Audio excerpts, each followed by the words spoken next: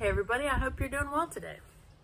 This video is going to be on something I get asked about a lot. Mandy, I want to go and start playing with others, but I'm scared. I'm not sure what to do. Can you give me some help and maybe some tools to help me so that I'll be better prepared? I can, okay? So here's what you need to do, all right? You need to have a little repertoire of songs, okay, in your toolbox that you know how to play, okay? And those songs need to be what are commonly jammed, the songs that are commonly played. Now, that's going to vary all over the place, everywhere you go. So what should you do first before you ever go try to play at a jam session? And you're not going to hear a lot of people talking about this, but what you should do is you should go to the jam without your instrument. Why would I do that? Well, so you can learn what you need to learn, right? Okay, so go to your jam session. First of all, you may find that you don't really have an interest in whatever they're playing, and you might need to go find another one, okay? So we don't really need to waste our time, as far as that's concerned, going somewhere, learning all these songs, showing up with our instrument, ready to play, and then we find out, oh, well, this wasn't really the jam I was looking for to begin with. You can scout out these things, okay? Show up to it. Bring a piece of paper and a pen, all right? Listen, grab your lawn chair, listen, enjoy the jam session. Make some friends, talk to some people. Hey, what do they usually play here? I'm just learning how to play blank, banjo, mandolin, dulcimer, whatever, and I want to come to some jam sessions trying to figure out what to learn. Well, somebody might tell you, or you can just listen and write down the songs that they're playing. And especially if you enjoy one of them, write that one down. It's very common in jam sessions for them to play the same songs over and over again. Sure, new songs will come in. Some songs they might not play every single time, but a lot of songs will repeat, and it's a lot of fun to do that, okay? So, go there and listen first before you ever take your instrument. I think I'm the only one that you're ever going to hear that from, all right? So, it's a good thing to do that, and I don't see why anyone wouldn't go do this, all right? You might learn a few things, and you might learn that you really want to be there, or maybe you might learn that you want to find another one, okay? So this is just great things to do. I know in a lot of places they'll meet in pubs and things like that to play music, and that's a very common thing in a lot of places. Not really here where I'm at, but that's fine. There is an Irish pub in the town over, and they'll do a trad night where people play, and that's pretty cool. But they're playing Irish traditional music, and if that's your thing, get in there, right? Go to the pub and listen and talk to people, enjoy it, learn what to learn, all right? So yeah, go and find out what's going to be the jam for you. Then get back home and do your homework. You've written down some songs. Go learn those songs. That's all there is to it. And you know what? You can show up the very next week and listen again. Or, of course, if you're ready and you feel confident enough and comfortable enough, you can bring your instrument and maybe do some chords to back up what they're playing if you know the chords, okay? Now, what are some things you can do when you think you're ready but you're not sure, okay? Number one, timing, timing, timing. Check your timing. So, go and play to a backing track, play to a metronome, play to a drum track, whatever you have and can find. I have TEF files on my website. Play to those because they're in time at any BPM you choose, okay? Check your timing. Be able to play through the song several times through without stopping at whatever BPM you're at, okay?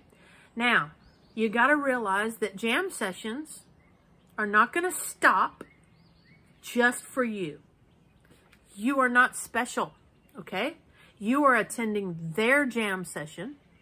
You need to learn and understand this right now. You need to be respectful, and it is your job to come up to their speed, not their job to stop everything they're doing and come down to your speed. And there are people out there, and this is not everybody, but there are people, and I've seen them, that's what they expect, and they're not, I don't know. They have a hard time fitting in at a jam session, okay? You need to realize that these people get together to enjoy themselves and have fun. They may not want to slow down. They might want to slow down. They might really try to include you, but they might not. And you need to learn that lesson. And I learned that lesson really quite early on, and actually got really snubbed at some jam sessions. And it wasn't because I couldn't play as fast as them. They just, I don't know. They didn't like me for some reason, but that's okay. That wasn't a fit for me. That jam session wasn't a fit for me, was it? No. So you might encounter that, and you need to understand that it's okay. And you need to understand that it might be your problem. And that you need to understand that it also might be that they just didn't really want a new member in their jam session. All this is okay, either way. But you got to understand this, okay? And this makes people afraid to go out and try, and I understand that. But you know what? You put your big boy and big girl britches on and do it. You need to be playing with other musicians, okay? So you need to find these jam sessions, seek them out, or seek out other like-minded players to you and have a little session. I've done things and created my own jam sessions before in the past. Long ago, it was Craigslist. We were living in Orlando for my husband's work, and I put an ad on Craigslist that said, here's what kind of jam I'm having. It's at this address. Come on. Every week, people showed up, to the point where we had 5 pretty much core members that showed up, and we started a little band, and it was a lot of fun. We played a couple of gigs and everything. It was a lot of fun. But I've also started groups at churches, and I'm currently in a group at church, and it's a very small group. There's only 3 of us. You probably have seen those videos, but we play every week, and we practice every week as well, and we love it. So you can find these things or start these things up, but you need to have timing in order to do that. And if you don't have good timing, you're not going to be successful. So you need to really spend time working on that. Another excellent tool is Strum Machine. And if you don't know anything about that, I've got it all over my website, and I talk about it a lot, okay, because I love it and it's a great tool. But that will get you ready to go to a jam session as well. So work on your timing. Then get get those songs that you wrote down, and yeah, you might have wrote down 10 or 15 songs. Well, you're not going to learn all 10 or 15 that quick. It's going to take you a little bit of time, but you can learn the chords to 2 songs in a week. You can do it to where you can play backup to what they're doing, okay? Now, this brings me to the next thing. The number one most annoying thing at a jam, and I believe everybody would tell you the same thing here.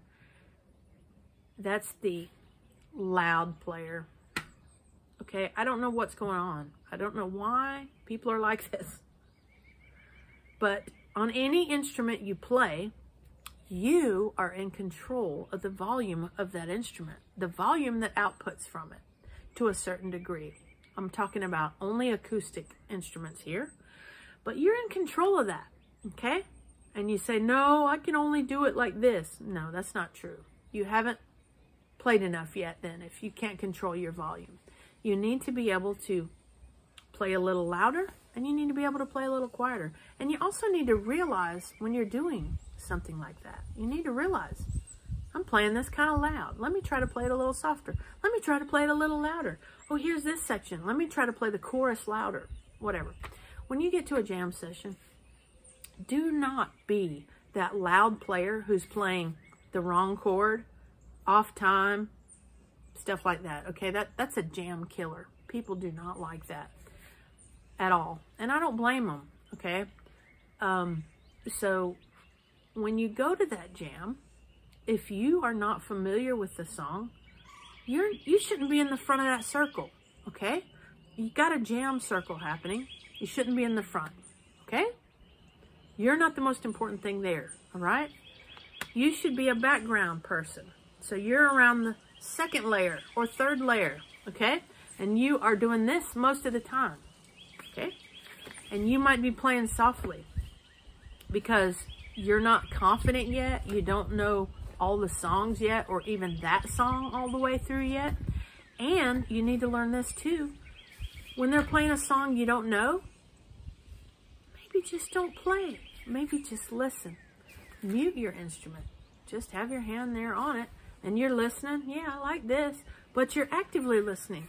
You are picking up patterns that you hear when a song repeats. That melody will repeat. If it's a fiddle tune, you've got an A part twice, B part twice, something like that, right? Pick up on these things. Take a mental note of that. Also, learn the chords. You can learn the chords by looking at other instruments play. Got lots of videos on this too. Watch the guitar and how to do that.